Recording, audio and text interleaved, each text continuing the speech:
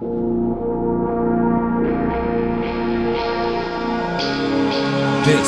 is Horror Podcast.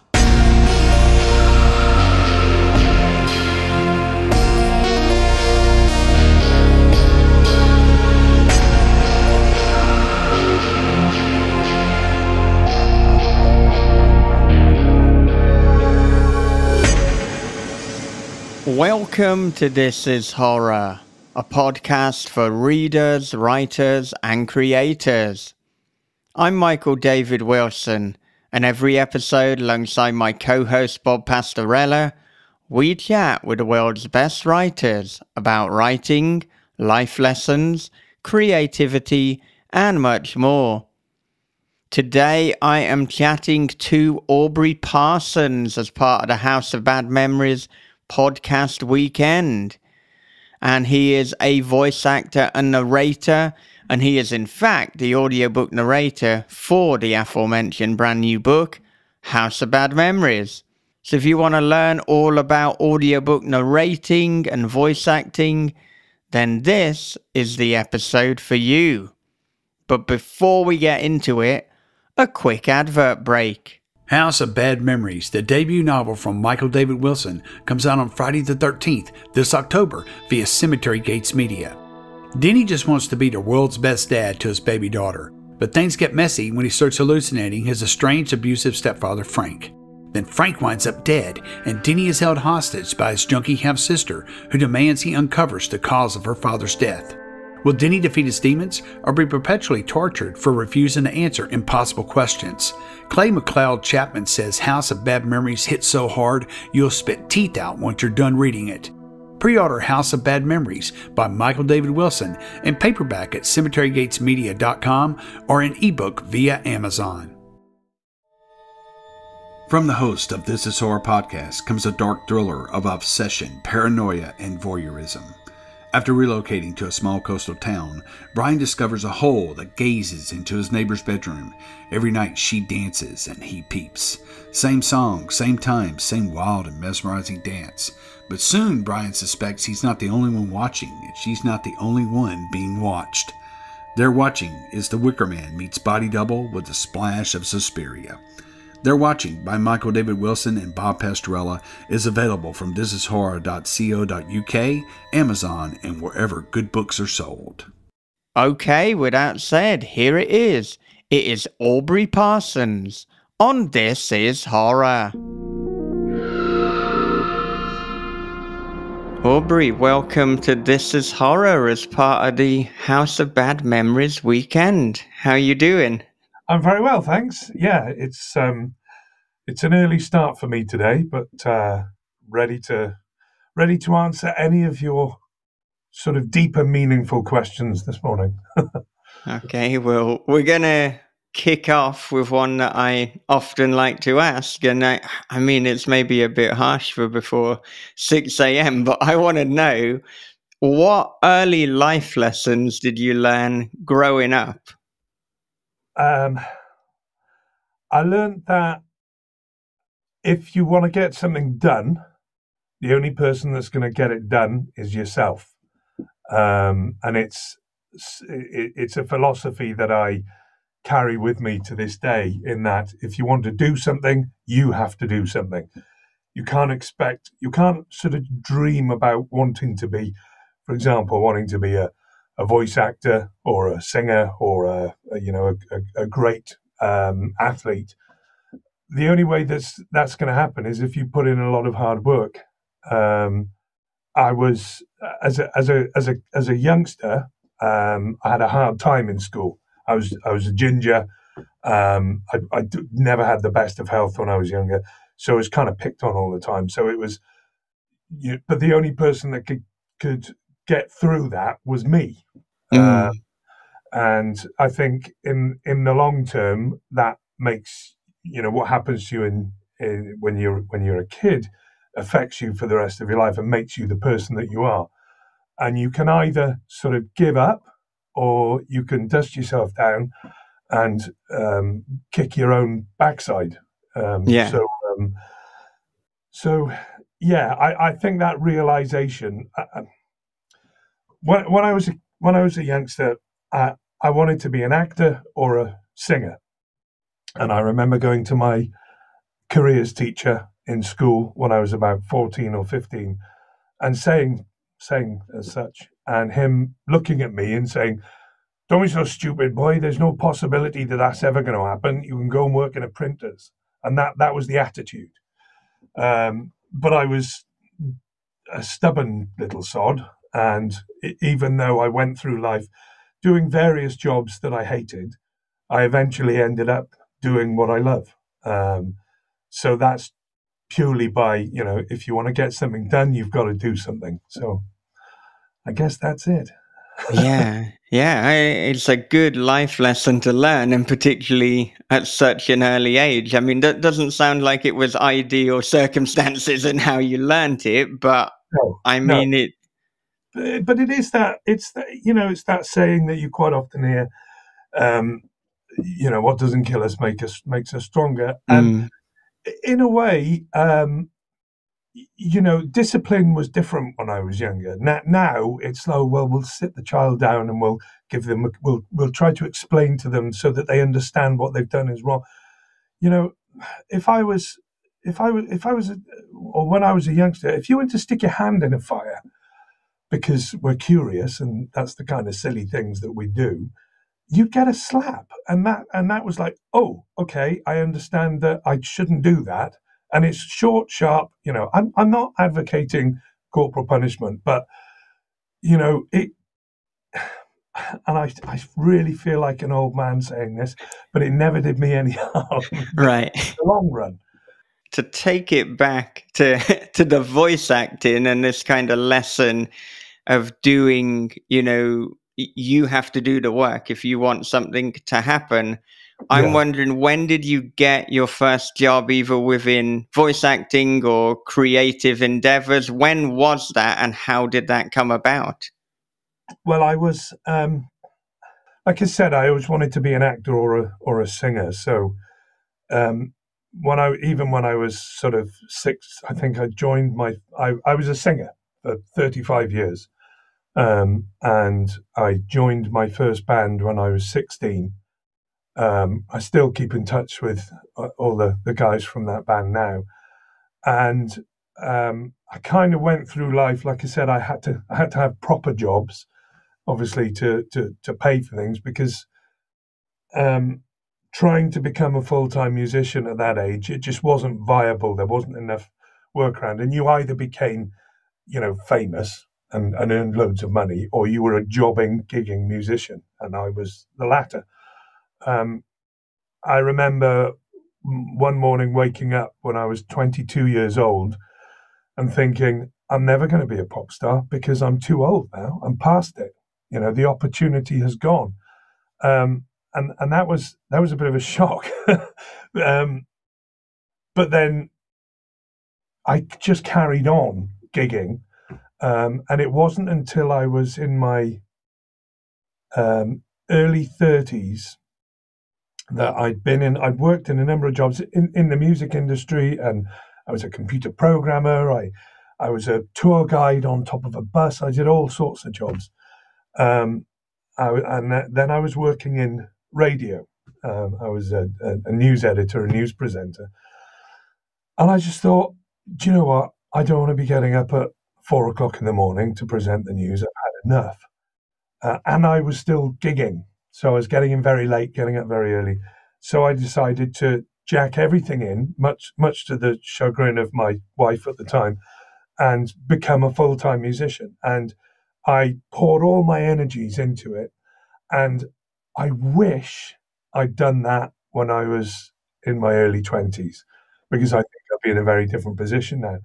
Because by forcing myself into a situation where I had to find work, had to find gigs, had to rehearse, what it did was it made me very, very good at my job. Because unless you were brilliant and you were a big fish in a small pond, and unless you stood out above everybody else, you just wouldn't get the work. So it just pushed me to be the best at what I did. And I did it for a long time. like I said, in total about 35 years from, when I was gigging part-time to right through to full-time. And I was sometimes doing 6, 7, 8 gigs a week, never seeing my family, traveling all over Europe, which was nice, but it's work. And not long before COVID, my body just went, I can't do this anymore. I was exhausted. I was so tired. And I still wasn't making the kind of money that I wanted to be making. So I took the decision to jack it in and stop being a full-time gigging singer. And I thought, what can I do that still involves those talents and acting that I've always loved?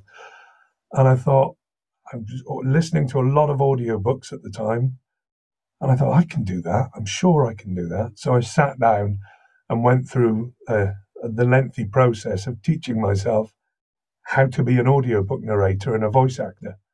And during COVID, because I have some health issues, which meant I'd left the marital home.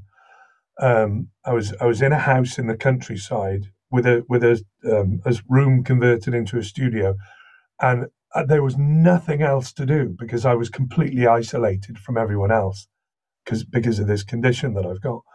And it meant all I could do was work and practice and learn how to become a voice actor. So it was sort of, I suppose, just before and during COVID that this whole change of direction took place. And I started auditioning for audiobooks. At the time, I wasn't looking so much at additional voiceover work like commercials and narration and that kind of thing. That came as a natural sort of side element. But I happened to do an audition for an author who had also been through a big transition in his life, and he'd got divorced, and he was literally on his backside financially. But he had some author friends that said to him, "Look, crime writing is where it's at, right? Crime and horror readers are voracious. They can't get enough. You write a book and they immediately want another one." So this guy started writing this series of books, and I happened to audition and get the first book, and they just absolutely took off. And it was that then allowed me to take the money that I was earning from the book sales and reinvest it into retraining. And so for 4 years, I've been, although I've been working as an audiobook narrator, I've been able to invest the majority of the money that I've earned back into the business, so that I can learn more, because I still have this philosophy that if you want to be successful in any business, you've got to stand out above everybody else.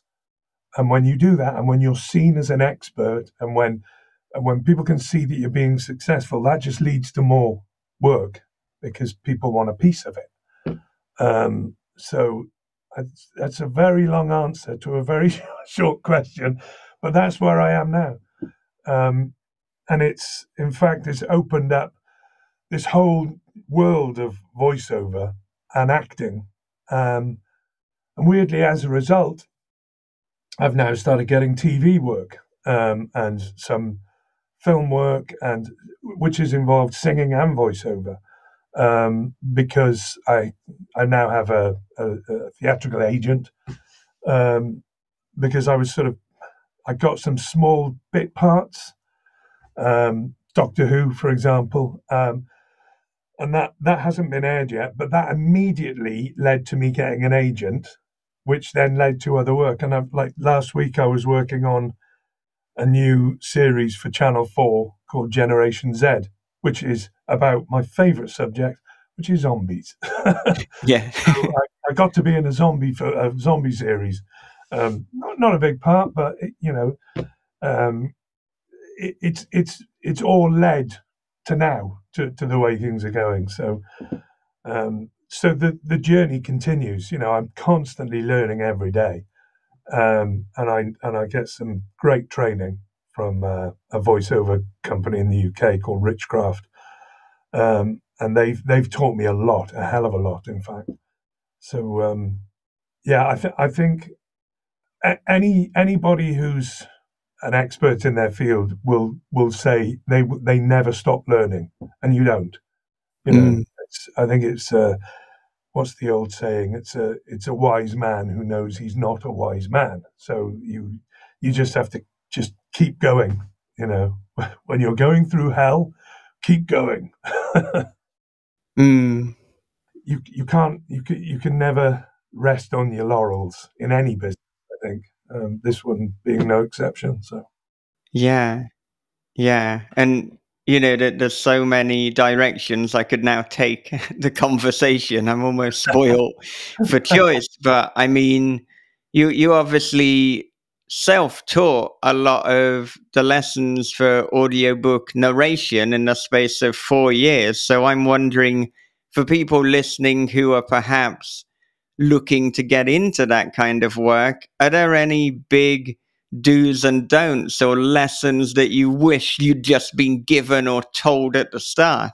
Yeah, I thought I could teach myself, and I did for a long time. There's a number of websites out there. There are hundreds of people out there that'll tell you they can teach you how to be a voice actor.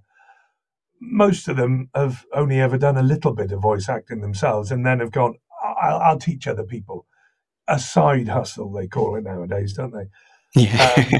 But there's a website called Gravy for the Brain, which was set up by a guy called Peter Dickinson. And Peter Dickinson is the voice of X Factor. He's the guy, right? And you hear his voice all over the place in the UK, and he does X Factor US and or America's Got Talent.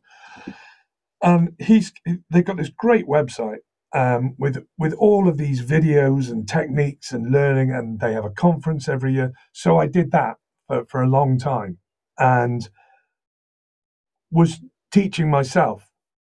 And the best advice I can give to anybody if they want to get into this business, don't do that. Find a good tutor.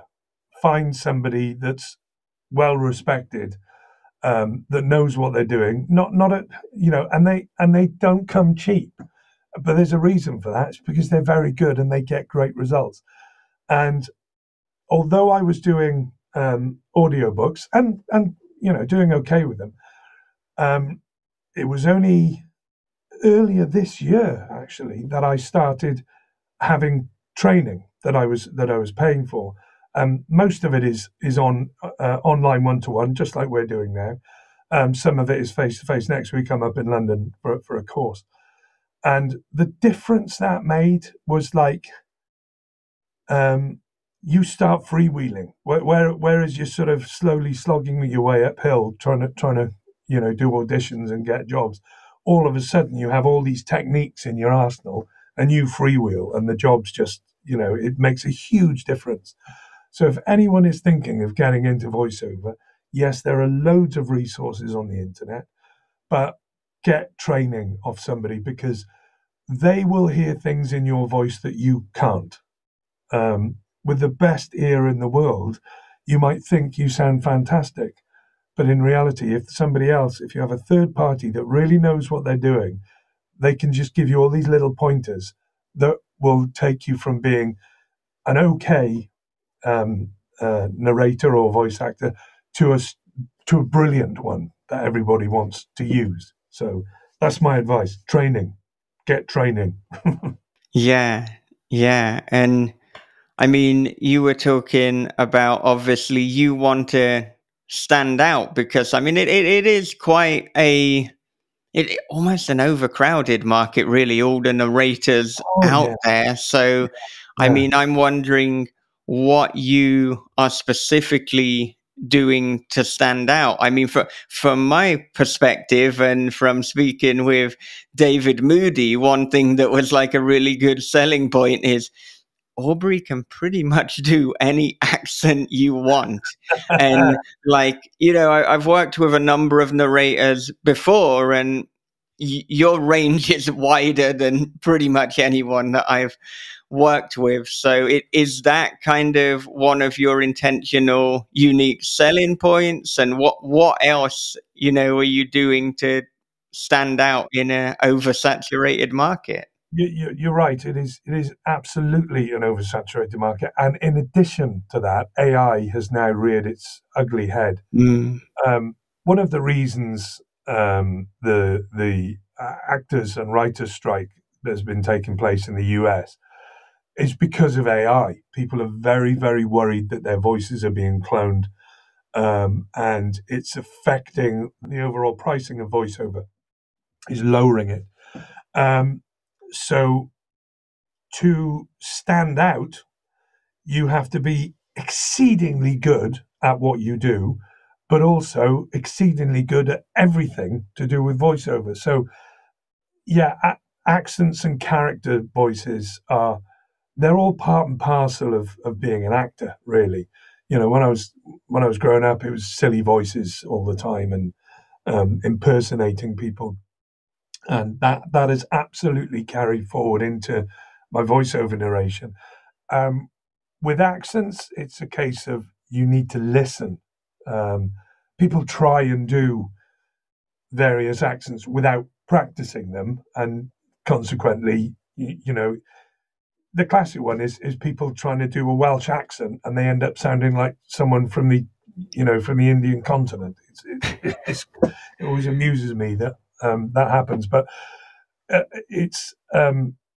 I've had various bits of training, especially for the US accent and regional US accents, because obviously there is a general American accent, which is what you'll generally hear newsreaders and TV presenters in the US using this general accent that everybody can understand. It's like RP English. But then, because you've got all the regions, my partner comes from Kentucky, so but she lives in Ireland, so she has quite a soft, it's a softened Southern American accent with a hint of Irish in it, and I try to sometimes. I hope she doesn't see this. But I sometimes try and get her accent and impersonate it, not in front of her, but because it's good practice, Yeah, here's a classic example. I auditioned recently for a gaming job. I now do a lot of gaming voiceovers, and the brief was you are a warrior blacksmith. So I auditioned, and I thought, right, I'm going to be a big Welsh warrior blacksmith. So I did this audition with this very strong Welsh accent. I'm here today to slay some bloody dragons. And I went into the studios in Soho, and the director was there, and down the line, one was in California, one was in, I don't know where the other one was, but were the two writers of the game. And then I had a director and a producer in the studio with me. And I said, right, so you want the Welsh warrior version? Actually, Aubrey, we're thinking Scottish. So I was like, oh, okay, Scottish. So I go in the booth and I open my mouth and I'm like, right, we're going to slay some dragons today, you know what I mean? Yeah, really giving it, full on heavy sort of Glaswegian Scottish. And the little voice down the line said, actually, Aubrey, I was wondering if you could give the character a slightly more Edinburgh accent. And I thought, oh, great. One of these guys is actually Scottish, and they're asking me to do a Scottish accent. So I said, oh, okay. So you mean less Billy Connolly and more David Tennant. That's exactly what I mean. So, I had to flick very quickly and change. And the only way you can do, accents don't come naturally because you have your own accent. Mine is mostly very generic, my normal accent, with a slight hint of Welsh because I'm Welsh. But that gives me a flat base to put other accents on top of. And then the character voices quite often come from the accent. I mean, in House of Bad Memories, the main baddie is a Brummie, and I just imagine this. You have to. I will always say to authors, give me a character sheet. Let me know who the characters are. Give me a little bit of background. Doesn't have to be anything massive, but is there anything wrong with them? Have they had a bad life? Are they, what kind of person are they? And from that, you can then imagine their voice. And that comes in your head. It's a question I get asked all the time. Where do the voices come from? And unfortunately, the voices are in my head. Yeah. and they form a life of their own. So, it's, I love accents and I love doing characters. So I'm lucky in that respect. Not all narrators do that, and not all narrators will change their voices for the characters. They just do straight reads. I've noticed, quite a few American audiobook narrators. They just do straight reads, but I find that boring. Books were always originally were meant to be read out loud, because if you had a village of 100 people, probably only one person would be able to read, and they would read the stories out to people, and that's what books were written for. And if you read a book without moving your lips, it was actually the church would think that you were possessed in some way. It was really seen as being weird and strange and not right. So even monks, when they were reading scripts, had to move their lips or whisper as they were reading. Otherwise, it was like you were the devil incarnate. So books were always meant to be read out loud, and anybody can read a book like a menu and just read the words that are there, which is pretty much what AI does. AI can't put in, or certainly can't at the moment, but it can't put in that. If somebody's dying, or if they're crying, or if they're upset, or if they just made love, AI can't put that emotion into the voice. I'm sure it will do one day, but a human can do that, and a human can express that emotion, and that's what I think being an audiobook narrator is all about. It's turning those words on the page into words that people hear, where they can conjure these images and feel the emotions in their in their being. And that goes for romance, horror, crime, whatever, every genre. The great narrators are the ones that can really, you can listen to it and not even think you're listening to a book. It's somebody's telling you a story, but they're not reading it; they're performing it. And that's something that I always try and do. It's hard, but it gets results.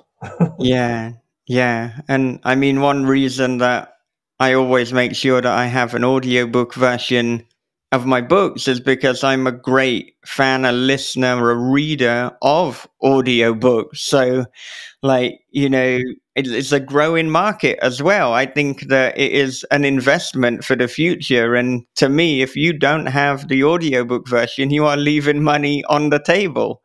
Absolutely. Yeah. And I still, so there's Amazon, as you know, Amazon have their own Kindle store and their own bookstore. which is brilliant, because it allows now people to self-publish, whereas before it was very difficult to get a book published, and the returns were awful. People seem to think that if you sell a book through a publishing house, you're going to make loads of money. No, they take all the money. They give you a tiny percentage. With places like Amazon and Findaway Voices, which are the platforms that most authors now use, you get a much better return on your book sale.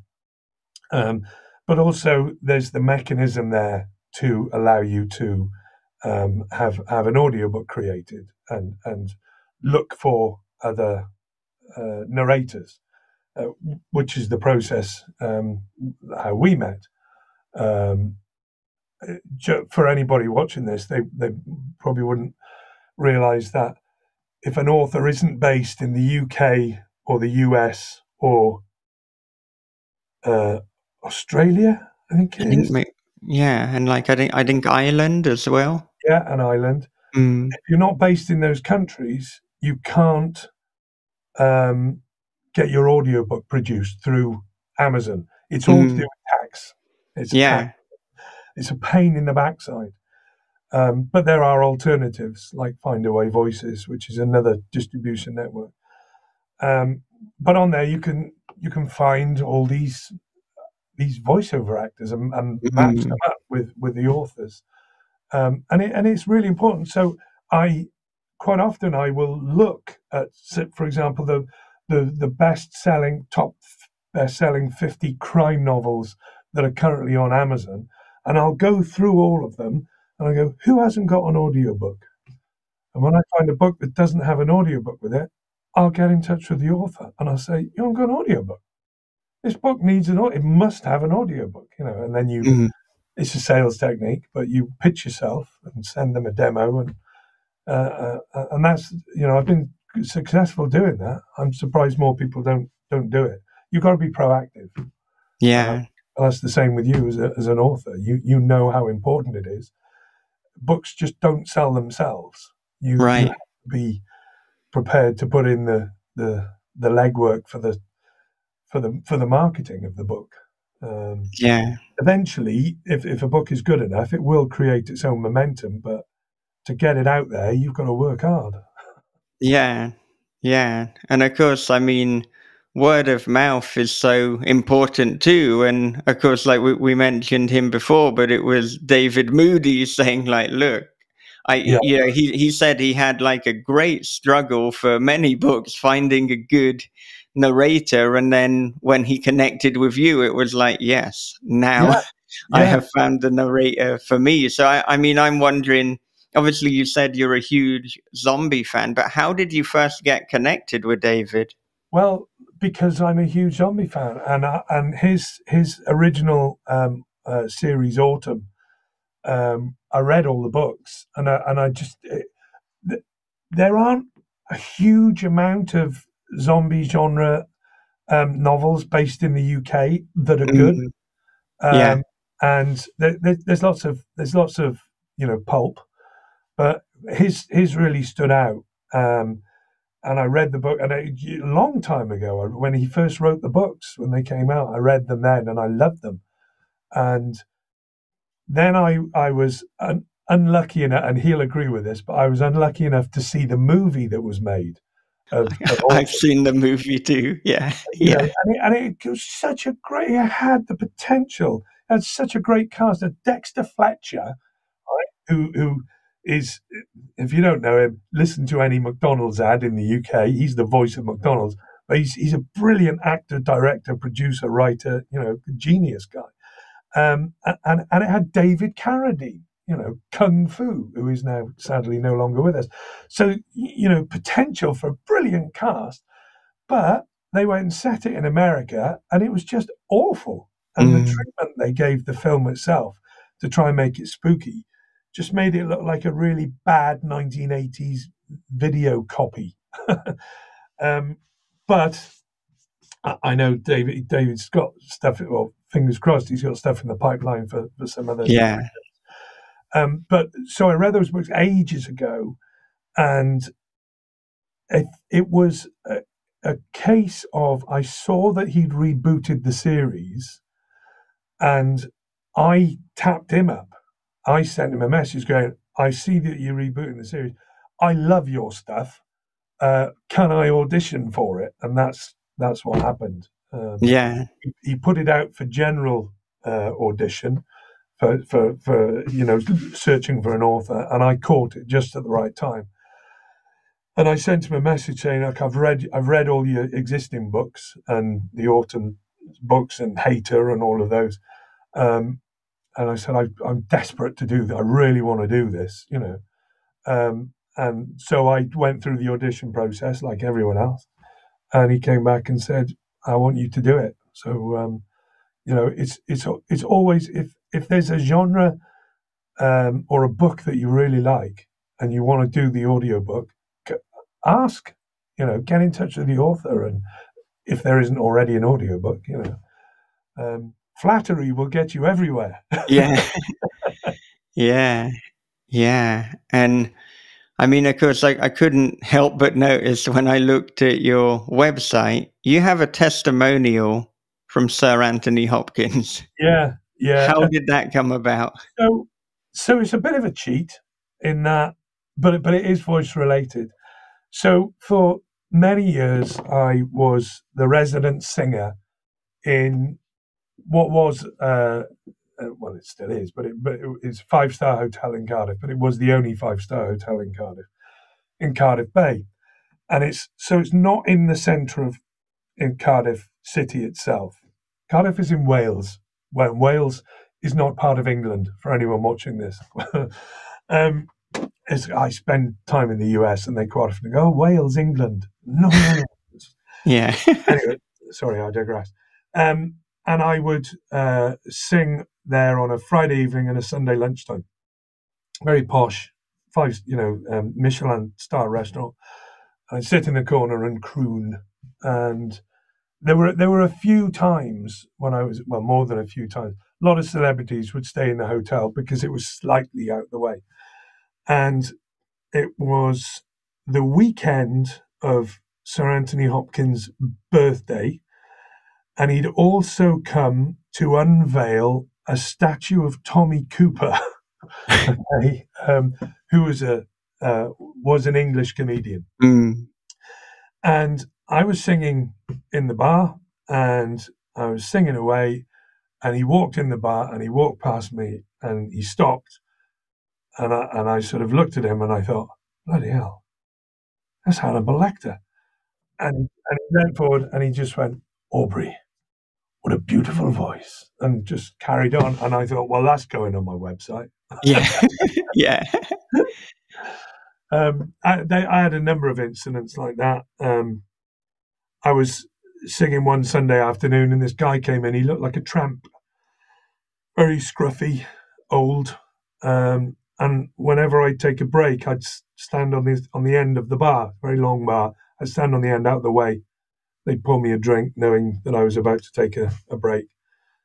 So this one afternoon, this guy came in and I was just about to take a break and he stood in my spot. How dare he? And I thought, oh, well, I'll go and stand on the end of the bar anyway, because I don't want to be, in the way of the front of the bar with the rest of the punters. And I stood and I went to get my drink, and this voice from next to me, because I used to have a podium with my name on it. And the voice next to me went, Aubrey, you have an absolutely remarkable voice. And I turned, and it was John Hurt, the actor. And he was in Cardiff filming Doctor Who. And I didn't sing again that day because I spent the rest of the afternoon stood at the bar with John Hurt drinking red wine. So, but testimonials, they're really important. Yeah. There are testimonials on my website from other authors, not just, celebrities looks great, doesn't it? But, certainly as an audiobook narrator, probably the most important testimonials you can get are from authors that you've worked with. Mm. There's nothing better than an author giving you a good recommendation, because again, that when you're seen to be good at what you do and successful, other people want a piece of it. So, which is always a good thing. Yeah, yeah. And I note too that you've been doing some work with Ian Robb Wright, who, in terms of Yeah. like, I guess the kind of independent self-publishing UK horror scene, I mean, he's right at the top of the game, with people like David. Yeah. Well, I think, what was the first book I did with Ian? Might have been Escape, I think. It was one of, he'd already done a load of books by the time we crossed paths. Again, I auditioned, saw the book. I love the horror genre. It's if you look at my playlist on Netflix, most people would run a mile. I love all of that stuff. And again, I'd read one of his books, and I thought, "Oh, this is great!" This is. So it was, when it came up for audition, I was like straight on it, and I remember doing. I think it was Escape I did first, but I did Escape, and then I went on and did another. And he's quite prolific, Ian. He done half churn them out. Yeah, and they're good as well. They're great. Like he's doing this series at the moment, the Lost Manuscripts. So he's bringing out one every sort of 2 or 3 months. But I remembered after I'd done like this sort of second or third book for him, we had a conversation, and I said, "Do you want me to do any more for you?" And he went, "What do you mean?" I said, "Well, if you've got any more books coming out, do you want me to do them, or will you put them out for audition?" He went, "No." He said, "You're my narrator now. You will do all my books," which was, that made me feel brilliant. And what you find quite often is, when you start working with an author, unless you do something really stupid, you become their voice. And the author I was telling you about earlier on, David Gatwood.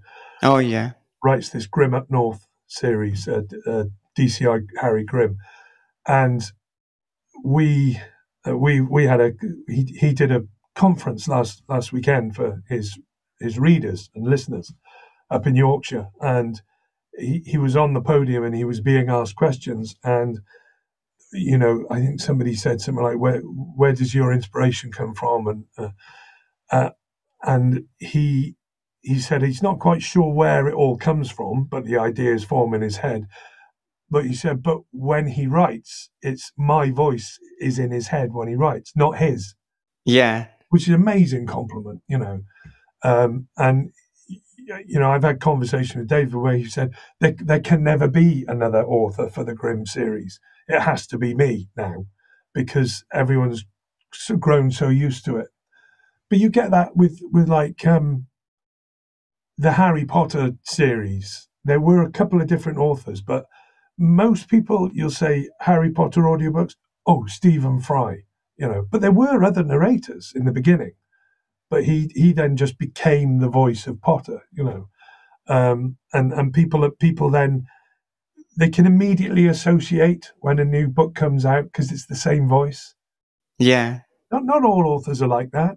I've noticed that some authors, they'll have a different narrator for every book. That's fine, I mean, if it's different characters and different protagonists, fine. But if you've got characters that continue from book to book to book, I think it could become confusing for listeners. Because it was like, well, didn't John have an American accent, or a deep Southern American accent last time, and now he's from New York and his voice has gone up a couple of pitches? Yeah. You don't want to confuse people, but maybe that's just my sales pitch. No, I mean, I think it makes a lot of sense. Like, I mean, both as a listener and an author. I mean, as a listener, I want consistency. Particularly if it's a series, it's just kind of too jarring if the accent has now switched and I'm having to keep track of things. And obviously the accent can inform the character and their personality. But then from a writer perspective, both for myself and having spoken with other authors, it's interesting how once they've got an audiobook out there, or if there's a film adaptation, if they then write a subsequent book, it's kind of an amalgamation of a sequel to their book, but also a sequel to the film or to the audiobook, because once you've heard or you've seen, you kind of can't unsee or unhear it. Yeah, absolutely. Yeah, it's yeah. I mean, I think it's important to keep consistency. You know, if an author writes a book and they have their own style, and the next book in the series they decide to try a different writing style, then that will equally throw the reader.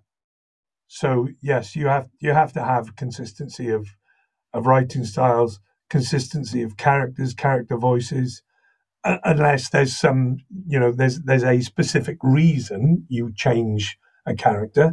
You know, obviously in the world of literature, you can do whatever you want because you know, you're not restricted by anything. Whatever your mind thinks, you can put on the page. So if a character, you know, transitions from being male to female, then fine. Then that you could do so with the narrator. But otherwise, yeah, you're just going to confuse the hell out of people. Yeah. And I'm easily confused. Right. Well, I mean, you said that you've been interested in horror for the vast majority of your life. So I'm wondering, what were your first experiences with horror stories or horror movies? So when you were growing up, what were some of the early films and books that you read? So there were, I remember for a couple of years during my childhood, I moved to mid Wales. I currently live near Cardiff, and I'd moved up to mid Wales into the countryside, and it was there I kind of got interested in sort of ghosts and you know, the whole sort of unexplained phenomena. There was a series of claimed UFO sightings down in West Wales. They called it the Green Triangle, but it was down sort of south of St David's in West Wales, and it was quite a big thing at the time. It was you know, I remember seeing it on John Craven's Newsround of all places. These school kids being interviewed that they'd seen a couple of UFOs, and you know, there was a big hullabaloo about it. And weirdly, over the years, that kind of blew over. But recently, there's a Netflix documentary at the moment about the unexplained, and they do a whole episode on what happened there. So that kind of piqued my interest in the unexplained, and I guess that kind of you know. And there were some local ghost stories. I remember getting my parents to take me to this church that wasn't too far from us that reportedly had ghost sightings. And I suppose it's the whole romance of the unexplained. But then that kind of led into my love of horror. And the first book I remember reading that was horror was actually a paperback version of the movie Alien. My parents had bought the book because the film was out at the time. So what was that, 79 or something? And of course I couldn't go to the cinema to see it. I was too young. So I read the book, and it gave me the most horrendous nightmares. And I remember my dad telling me off for reading the book because I nicked the book and read it. And he was like, "You stupid! You shouldn't be reading this stuff, you know." But that kind of got my interest going. And then I've always been fascinated, like a lot of people are, the end of the world scenarios. This imagining that you're the last person, or one of only a few left, an empty world. And years later, I read a book called The Purple Cloud, which was written in like the end of the last sort of end of the 18th century, I think, or very early 19th century. And it's all about a guy who is left alone on the world. This purple cloud comes out of the ground and basically wipes everyone out. But he for various reasons he manages to survive, and it's not so much about the fact that everybody's dead and the calamity. It's more about the human condition, which is very much what Dave Moody writes about with his novels. It's the people that are left and how they behave, and that's always fascinated me. How will people survive, and how will they behave? And you always get this, or seem to always get this, massive breakdown in society and rules, and that's always fascinated me. I'm not the zombie thing is. It just, I don't know what it is. It piques my interest. When it comes to horror, I'm not so much interested in, mythical monsters or even a lot of sort of religious, sort of unexplained phenomena. That doesn't really do it for me. Stuff like The Exorcist, great film, but not my bag. Yeah. But when it comes to that sort of desolation of the world and what would be left behind, that always grabs me. I don't know why. It's I suppose quite often we all have this fantasy of, oh, I'm the last person left alive, what would I do? In reality, you'd be bored to death probably and kill yourself. But yeah, so horror's been with me a long time. I like The Walking Dead. I was getting the comic books when they first came out. Unfortunately, they did exactly what they did to Lost with The Walking Dead. They ruined it. And it just went, ugh. Instead of going out with a bang, which it could have done, it just sort of went, it's like with a whimper, I suppose, which is a real shame. But yeah. Oh, I mean, I think the first few seasons of The Walking Dead were fantastic, and could leave the conversation at that. Being The Walking Dead, that was good. I was interested in that. There are a number of books over the years that I go back to. I Am Legend, brilliant. So good. Matheson. It was just, brilliant. The original book is just fantastic. There's various versions of that that have been done over the years. The Will Smith movie could have been a hell of a lot better, and they completely bastardized the original book. That's what Hollywood does, isn't it? But I felt the original book is much more sinister, and it's a great twist on vampires. Really good. That's a book that's always. And of course, the other one is the one that really fascinated me was World War Z. The film was okay. They even based some of it in Cardiff. But the original is so much better because it is those accounts of lots of different people. It's not just from one person's viewpoint. It's a journalist going around the world after the zombie wars have ended, talking to people about key battles during, so it really is like a proper war journalist diary almost. And that piqued my interest because it was a really unique take on writing on book writing.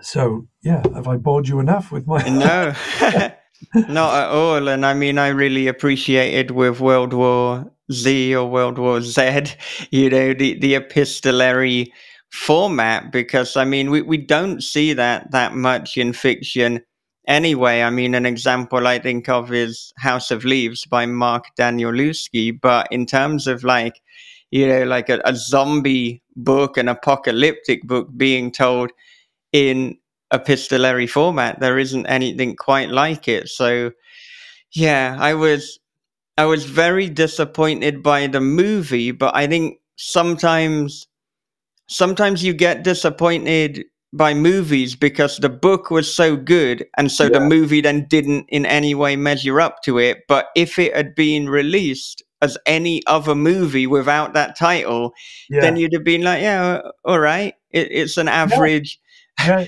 zombie movie. I mean, I find that with I don't know if you listen to much rock or metal, but I find that sometimes with Metallica albums, because it's by Metallica, there's an yeah, expectation that it will be good. So when they put something merely competent or okay out, it's like, oh, it's a bit yeah, disappointing. But if it hadn't been Metallica, you'd be like, oh, sounds like this band has something. yeah, yeah, yeah. You're right. Yeah, I think certainly with World War Z, they would have been better off serializing it and turning. Yeah, You could have turned that into a 6-part series, and it yeah, would have been epic if it was done in that style. With the various battles for each section.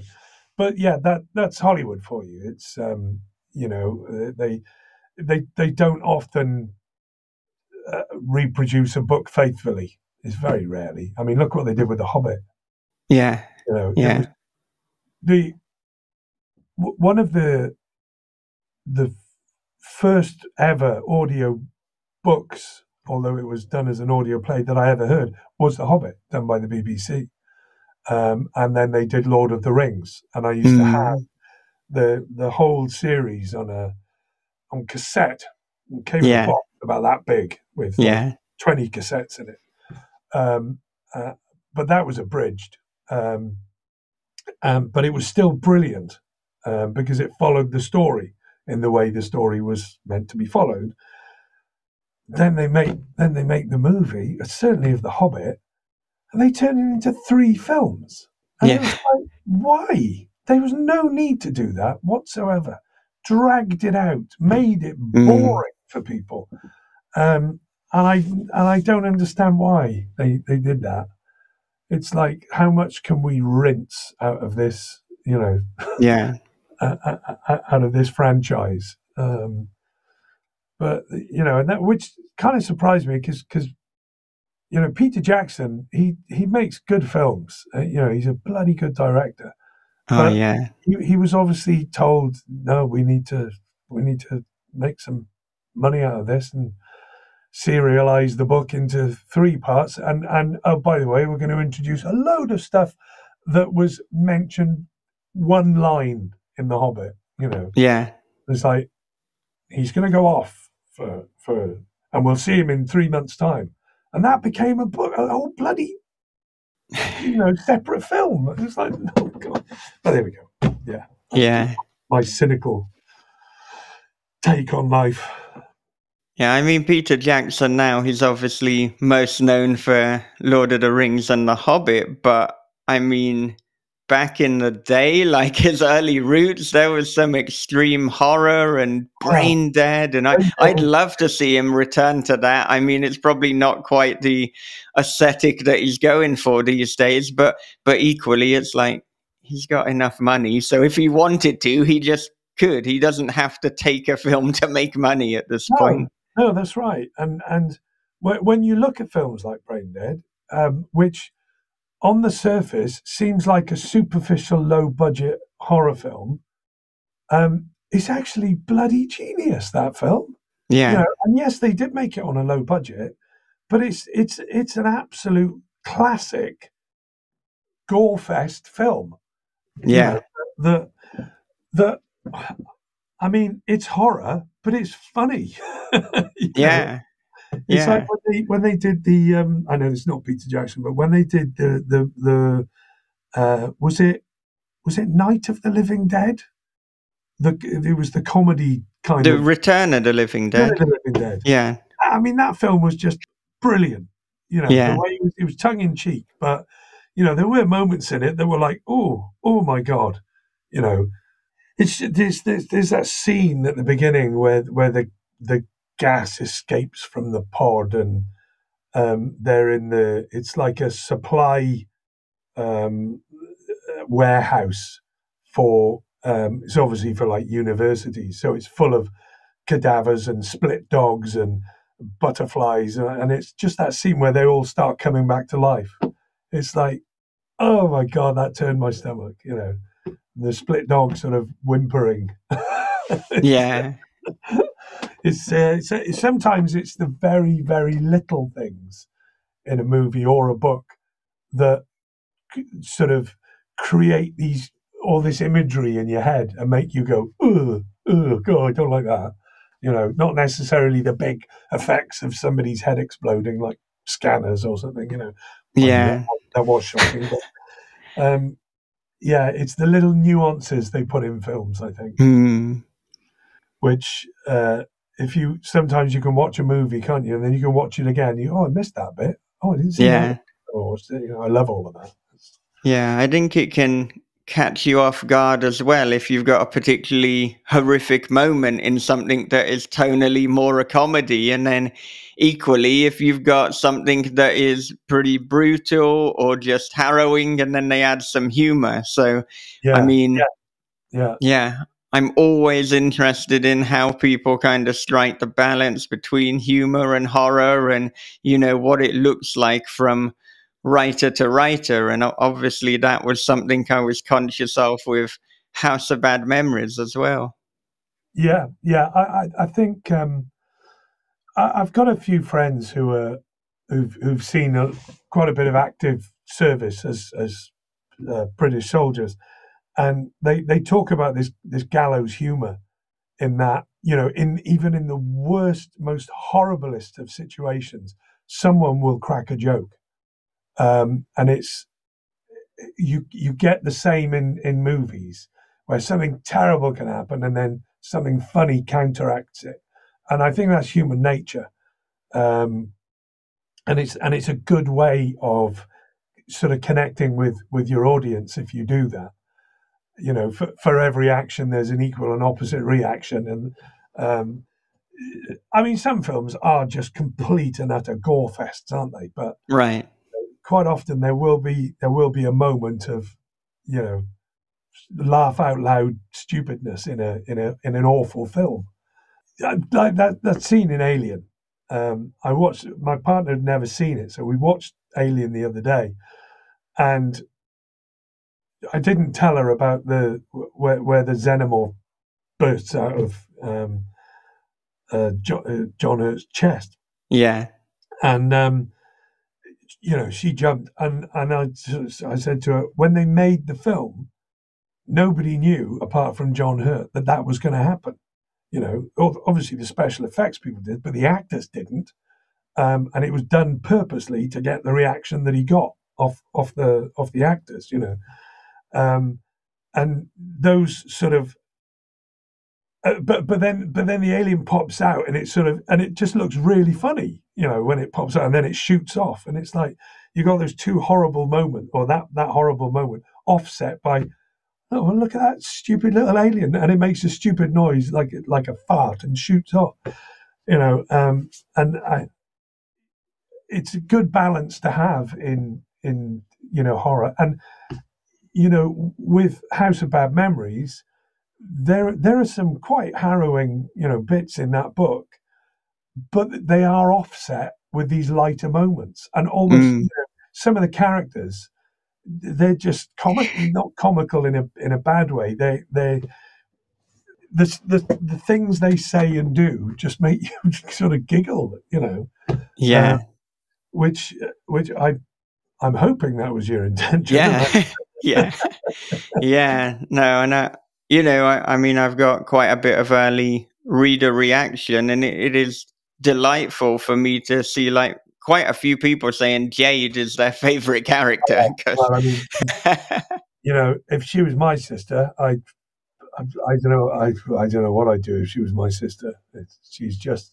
She's obviously heart of gold. Yeah. Christ, she's annoying. But that's your sort of one of your lighter elements. And the things she says. Yeah. They make me giggle. They really do. She was a joy to do. Yeah. I am concerned slightly that some people will go, and this is something that's very hard for a narrator to do when you're a bloke, is getting women's voices right. And normally all I will do is soften my voice and soften my sibilants to soften the S's. Yeah. That's all I will do for female voices. Because in the past people have gone, oh, you're just trying to do a woman's voice and you sound all high pitched and it's really annoying. But that's Jade. Jade is high pitched and really annoying.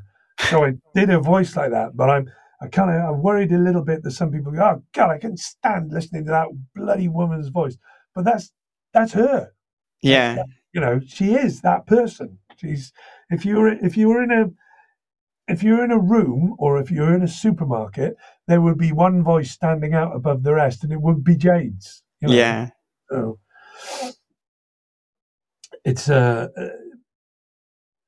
love characters like that. You can get your teeth into them and ham it up a bit, which is what I've done with Jade. So yeah, I mean, writing Jade and Gaza was like the most fun part of the book for me, really. And it's good to hear that it seems to be one of the most fun parts, for readers as well. I mean, there are a few specific scenes that I really enjoyed writing, but I don't want to mention them because then I'm going to spoil things, and it's like I want people to organically get to those bits. Yeah. I mean, I think we can. One thing that we can safely say is that Gaz is a bit of a lummox, really, isn't he? Yeah, and you kind of feel sorry for him.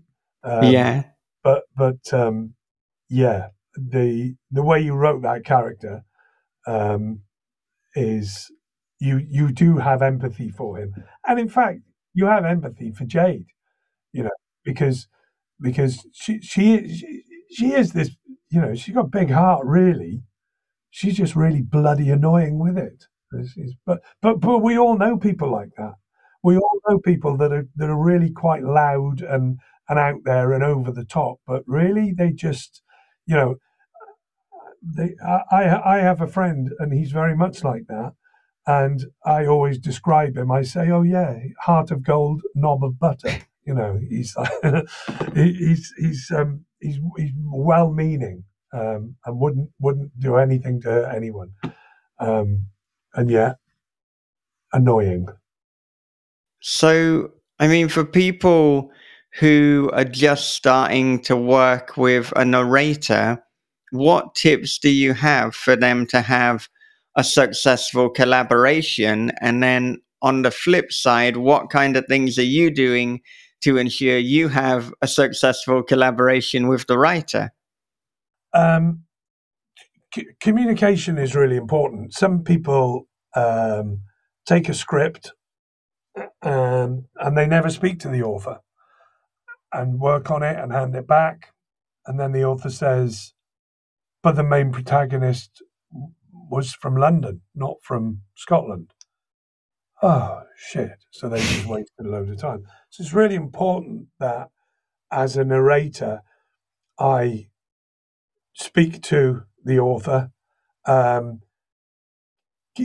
Like I said, I send out character sheets for people to fill out, so that I've learned that through making that mistake by giving a character certain characteristics and the author going, no, that's not what I meant, and then you have to go back and re-record everything. So to make sure you're both singing off the same hymn sheet, you need to have that conversation and that relationship with the author. Ask questions of the author. If there are any words that you're not sure of or not sure how are pronounced, ask the author. But though, so being prepared is the main. I think is the key fact. And then likewise, as a narrator, you have to ask questions of the author and let them ask questions back. I mean, it may be, for example, that the author says, this is set in America. How's your American accents?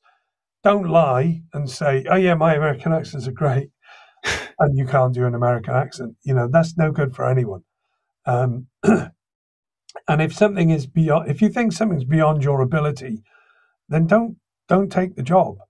And the same goes for if you get a script of somebody, or you're doing the audition and you think, "Oh, this is a boring book," then don't do it, because that will come across in your narration. You have to be invested in what you're doing and enjoy what you're doing. And it does happen sometimes where, I'll take on a book because when you audition, you only have a small section of the book to audition to. But normally that's enough to get the gist of whether the writer's any good, for starters, and what the story's like. But sometimes you can take on a book and it's full of mistakes, or it's badly written, or, and in those instances, that makes the job hard. I haven't yet turned somebody down and gone, no, I can't do this, because that's the whole point of vetting the job in the first place. What I have done is I did work with one author who was just unreasonable, and was demanding that, basically, that which I guess is an author's right, but he was demanding that he had full control over the way that I performed the audiobook, how I said things, what was said, the way some of the lines were spoken, the intonation, everything. He just wanted control of everything, and we fell out. Whilst I got right to the end of the book, and he just kept coming back, saying, I want it done this way, I want it done this way. And in the end, I literally had to say to him, you need to narrate your own books, because nobody is going to get what you're trying, what you want. Nobody's going to be able to do it in the way that you want. That's the cordial version of the conversation. The actual conversation didn't quite go like that. Yeah. It involved with him calling me some very nasty words. And my response was, I never want to work with you ever again. And I dissolved the contract. Yeah. There's no need to be unreasonable with people. It's a book at the end of the day. Yeah. It's a story. It's entertainment. I mean, do your research, ask questions, and do it to,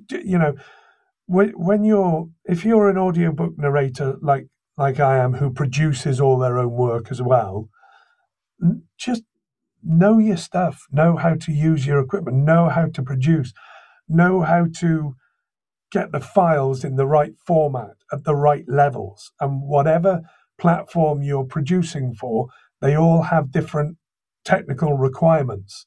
So if you're producing for ACX, which is the part of Amazon or Audible, that is like the background side of it, they're very, very specific about their file requirements. The site,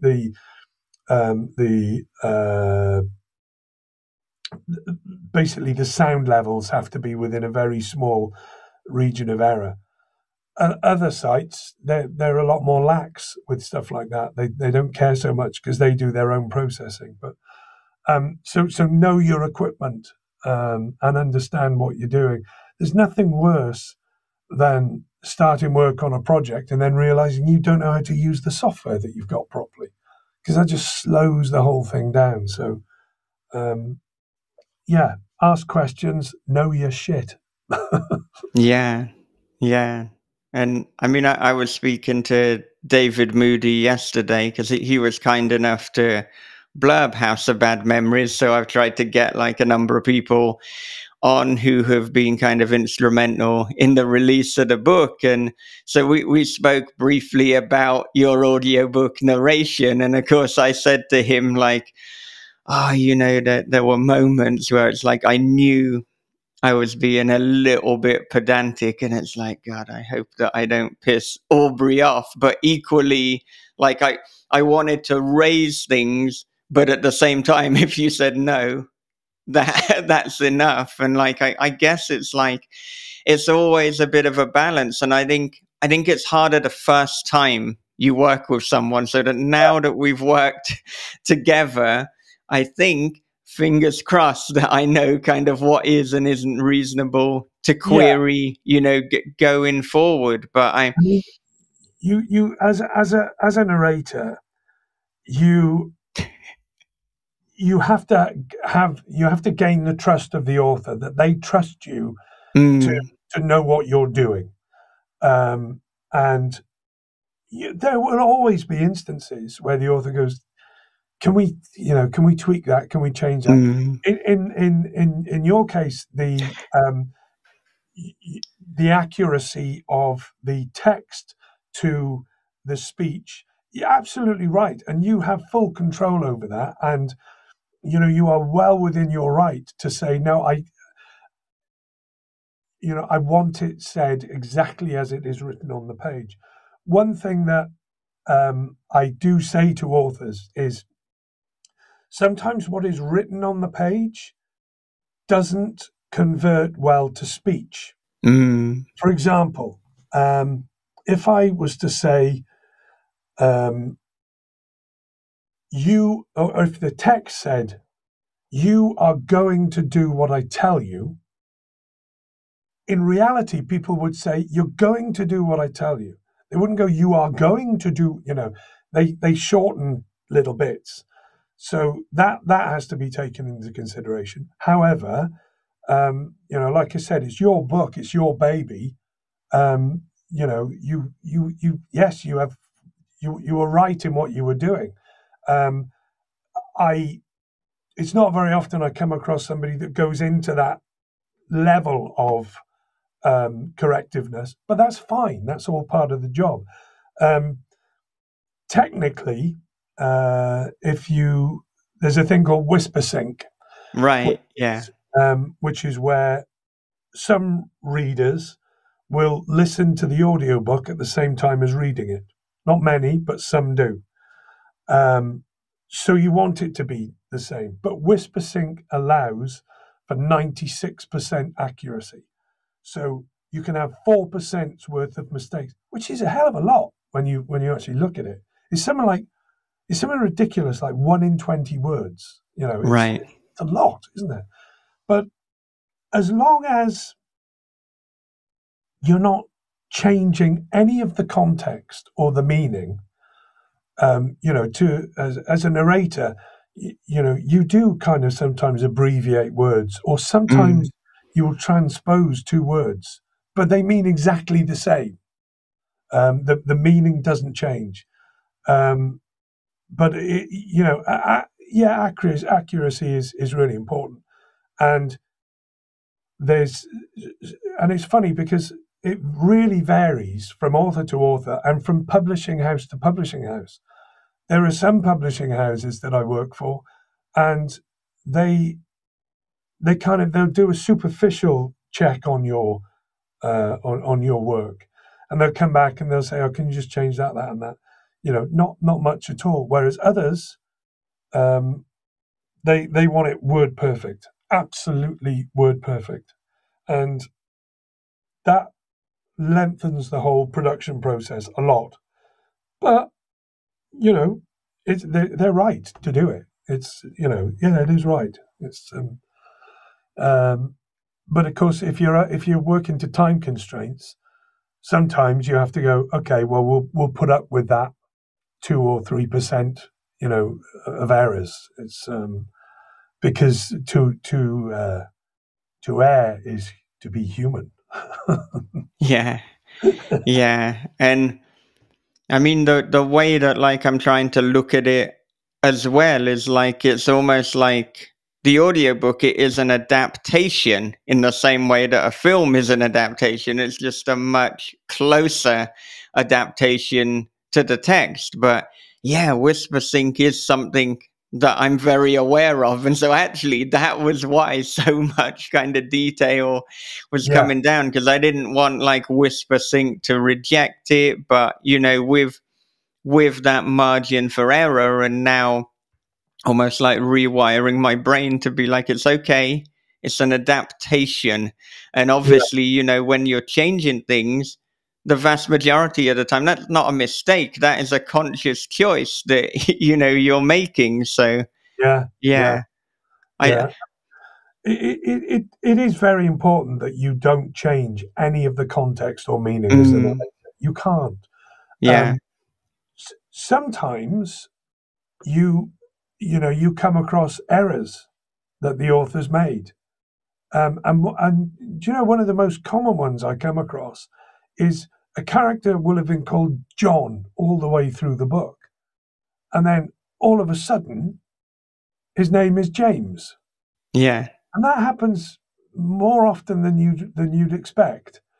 And it's obviously something in the author's brain. They quite often authors write quite fast, and mm, they mistype a name, or they give the character the wrong name, and you have to go back and go, I'm a bit confused here, and if I'm confused, the reader's going to be confused. But this character's name, and you pick up little bits like that sometimes. Sometimes you pick up on bad grammar, or a sentence mm, might have been constructed incorrectly, and it's okay to go back to the author and point that out to them. You know, mm, occasionally they may fully well have intended to do that for whatever yeah, reason, but it's okay to point them out. One job that is not ours as narrators is to edit. That's not our job. mm, yeah, of So, course. if something is wrong, it's not. We can fix it if it's just a little thing. Like if the name was wrong and I could see that it was wrong, Mm, I would change the name to be the right name. But I'd say to the author, on page such and such, line whatever, you got the name was wrong. Is that correct? But you never ever change anything other than a glaring mistake. Um, and like I said, we're not editors. We will faithfully reproduce what's written on the page, um, and sometimes it can be tempting to leave the mistake in, but yeah. that's a bit cruel, really, because we all make mistakes. So you either change it or you just double check with the author. And Yeah, yeah, and to writers, I mean, something that I try to do. I don't always do it, but as my final pass on a book, and as you probably can tell, I'm quite meticulous. But I try to read everything aloud, because in reading it aloud, I can then notice not even necessarily a mistake, but if there's like a repetition or something doesn't quite flow right. So I think that is like a good tip yeah, for writers. But like that, there were even some things in hearing you read it where like I hadn't picked up on me reading it, because I guess like it gives you that distance, and it was yeah, like, yeah, should yeah, should have done this. Like, I noticed some things that I just left in, and I was like, I repeated that word a little bit too close together. But I am yeah. also aware that my brain is like, not everyone is going to be like, well, you repeated that word two No, sentences in a row. yeah, You've yeah, spoiled the book. yeah, no, Yeah. no, exactly. Yeah, yeah, no, it's interesting, isn't it, that hearing a book out loud Mm, can often change even the author's perception of the way that the book was originally intended. I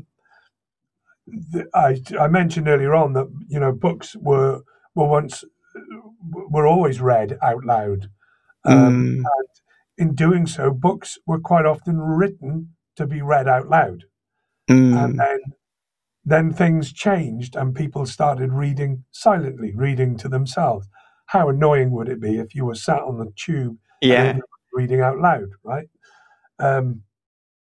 So people went to silent reading, which I think changed the way authors wrote. Because they then wrote books that were meant to be read, not read out loud, if that makes sense. Now we've come full circle. And because of audiobooks, and I've had this discussion with a number of authors where they have changed slightly their style of writing to reflect the fact that the book will be read out loud. And, people use colloquialisms. They do shorten words and hyphenate sentences. And so especially in speech, sentence structure becomes very important, because you can't have a sentence with 50 words in it, 100 words. It's too long. And it goes, and the sentence keeps going on and on, and you never get to the end of the bloody sentence. And people talk. I mean, I can talk, but people talk in sporadic bursts. They take breaths, they pause, they think about what they're going to say. And in writing, because more and more books are now being converted into audiobooks or released as audiobooks, you have to think about that when you're writing when a character's speaking. What's the character thinking? What are they? And those little pauses that people put in a sentence as they're trying to think of what to say, all of that's got to be instilled in the text, and that that then makes it easier again for the narrator to go, I can see exactly what they're getting at here. I can see I can see the way they want the character to speak, and instilling emotion.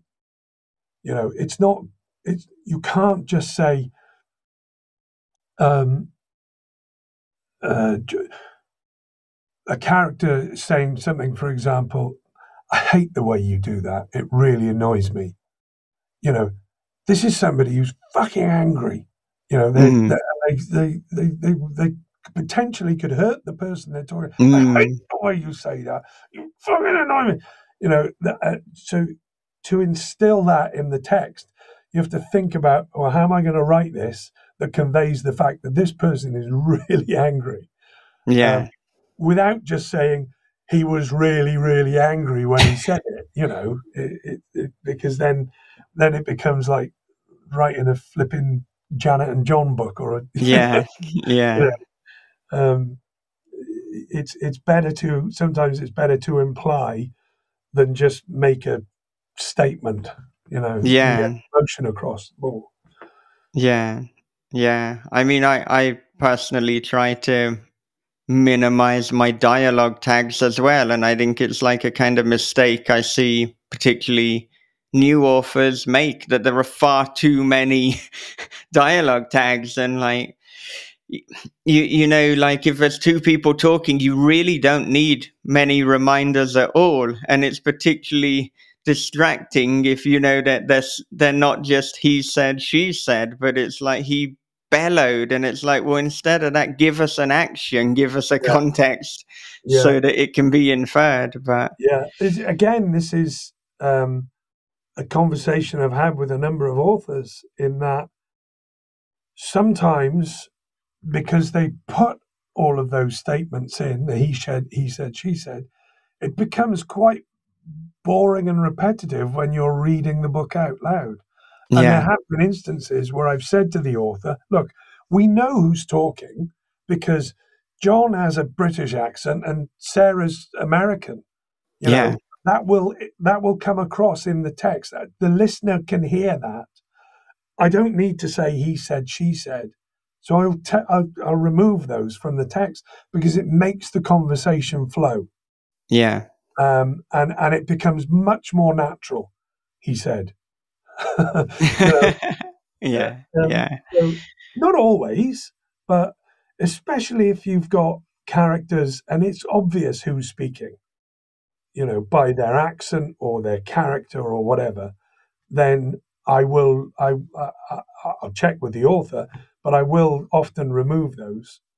And as a consequence, authors are now sort of going, I don't need to use those all the time. You know, it can occasionally be a little bit confusing where you have lines of text and you're thinking, well, who's speaking? I don't know who's speaking. But what that does is it makes you go back and reread and work out who's speaking. And then, you know, that's fine. But it's interesting that whole he said, she said thing is, Yeah. it's kind of changing writers' styles, I suppose, with audiobooks. Yeah. I mean, my general rule is if I don't absolutely need a dialogue tag, then I try not to have one. Yeah. I mean, it can be difficult because there can be no way around. If you've got like a massive scene with a lot of different people, then you kind of need to throw that in. But then even then, rather than he said or she said, I'll give a little action or something just to try and make it less monotonous and you know, more enjoyable for the readers, the listeners, for all concerned. Yeah. And I mean, if it's only two characters, then you're okay. You know, you can get away with that. But even that can sometimes cause confusion because you might have a character that will say something and then they might pause and then you might have a new line with quotes and they say something else and it's the same character. And as the narrator, is that the character still speaking or is it the other character speaking? You know, so you have to be careful with that. But I mean, I think as long as you keep the pause on the same line, then it's okay. Of course, it becomes difficult when occasionally the formatting is as such that the pause comes right at the end of a line. So you've written it, but it's now on the next one. So that's right. Yeah, that happens. But so again, that comes down to the narrator. You keep your wits about you when you're narrating. You can't just regurgitate words. So you know you have to have a vested interest in the story, so that it makes sense, so that you're putting the right intonation into those words.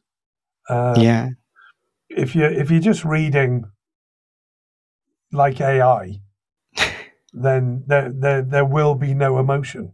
You'll just reading the words on the page, and a bomb goes off, and they all die. You know, there's no emotion in that, is there? So I mean, a lot of creatives, whether you know, narrators, writers, artists, are rightfully worried about AI, but I feel that, like, you know, if you're not creating something soulless, if you're injecting your own unique personality into it, then, like, for the time being at least, we're the ones who don't have to worry about our jobs. If you're doing something by the numbers, then okay, I can see that it's a threat. But if you're doing it by the numbers anyway, why are you doing it?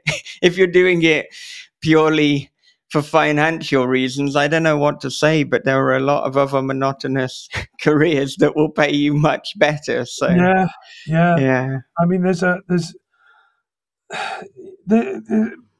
you see on TikTok all the time. There's a load of people out there going, do you want the latest side hustle where you can make $1,000 a day even when you're asleep?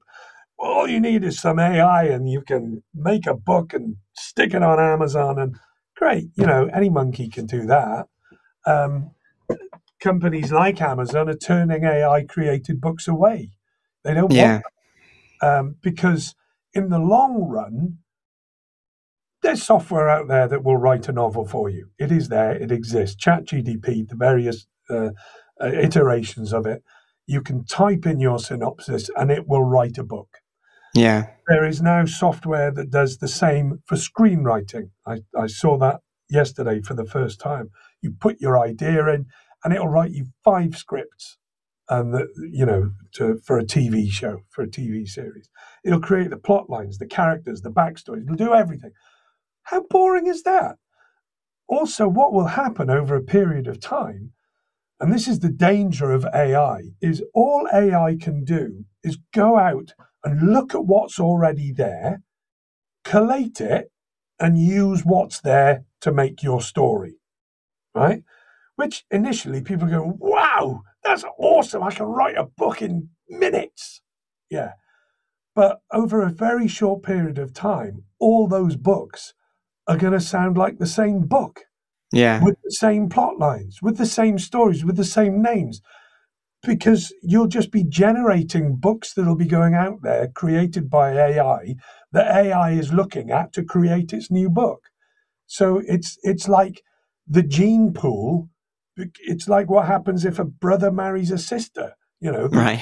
The offspring are going to be some kind of weird looking, and something won't be right with it. And that's exactly what will happen with AI if everyone starts using it to write books. And it will become very, very noticeable, and they'll be very, very boring and predictable. Yeah. The whole point of any of the arts is the fact that you have the ability to create something from nothing. And who was it? I don't know if it was John Lennon or somebody once said, it doesn't matter what you imagine. If you can think it, you can create it. Mm. People used to sort of talk back in, the very, very early days of science fiction, laser guns. Yeah. Yeah. I mean, there was never going to be a laser gun, but there is now. Yeah. The possibility of multiple universes. There's no such thing. Well, now they're realizing, quantum physics, entanglement. If we can think it can happen. And the same goes for literature. You can paint glorious pictures. You can design worlds, billions of light years across the universe with creatures that breathe coal. I don't know. All of this can be done within your own mind.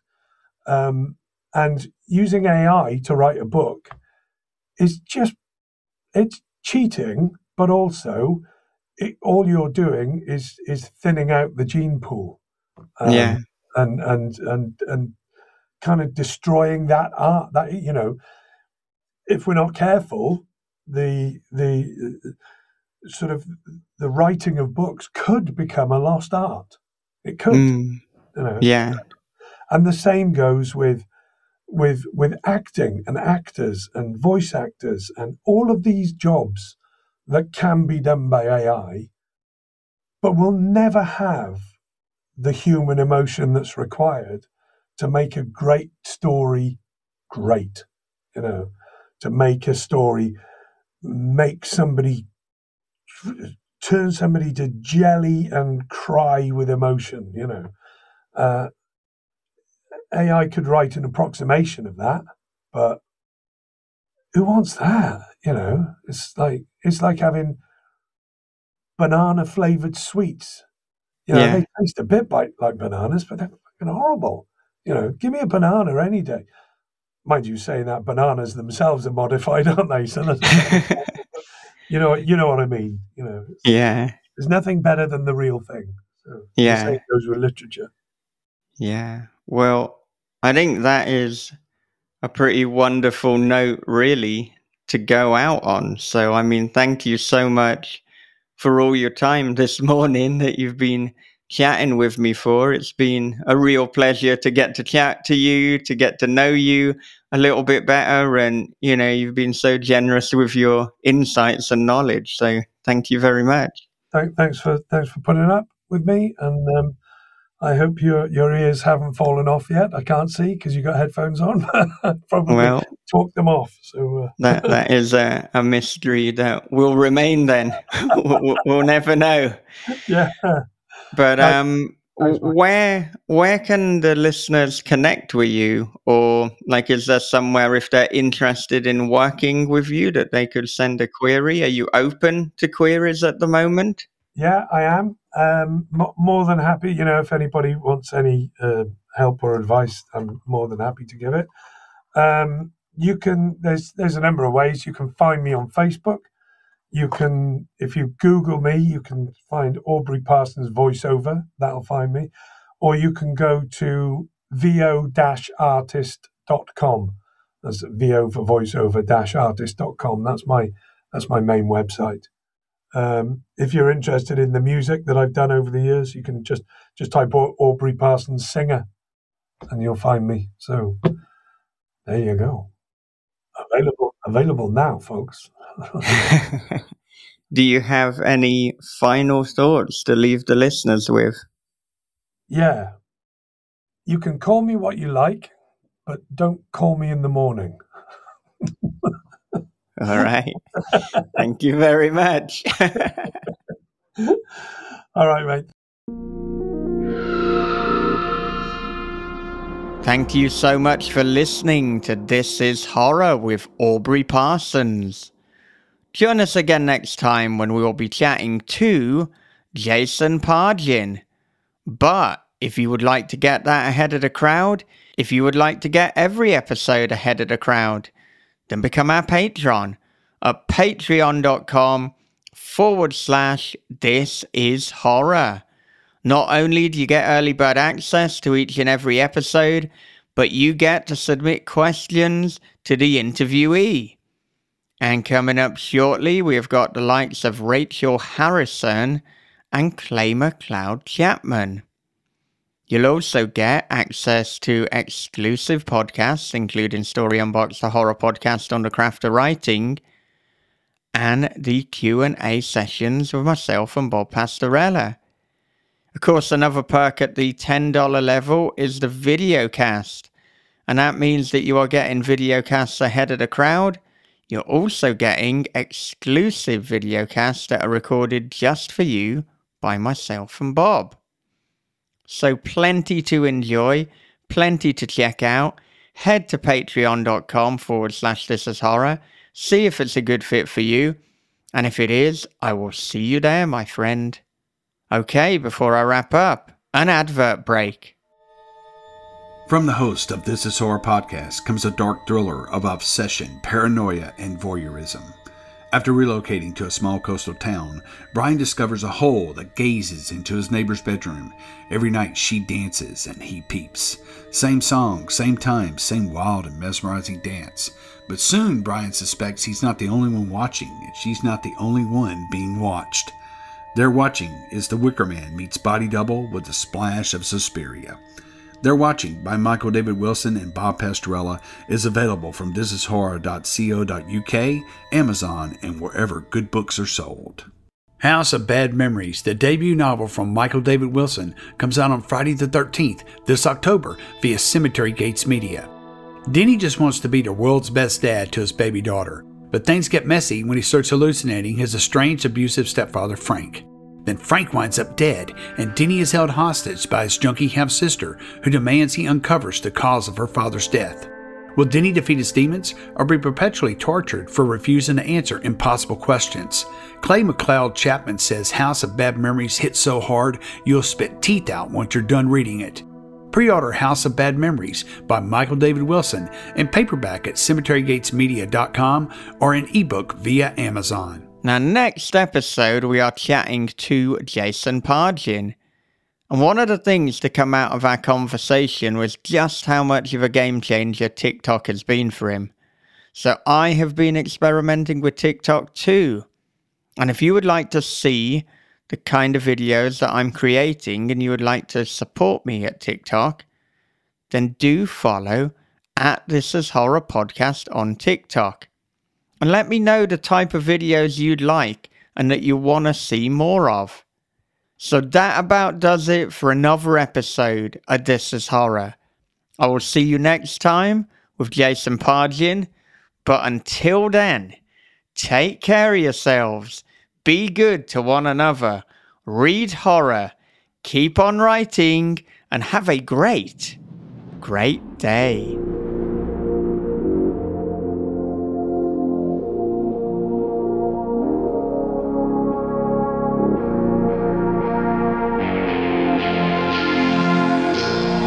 This is Horror Podcast.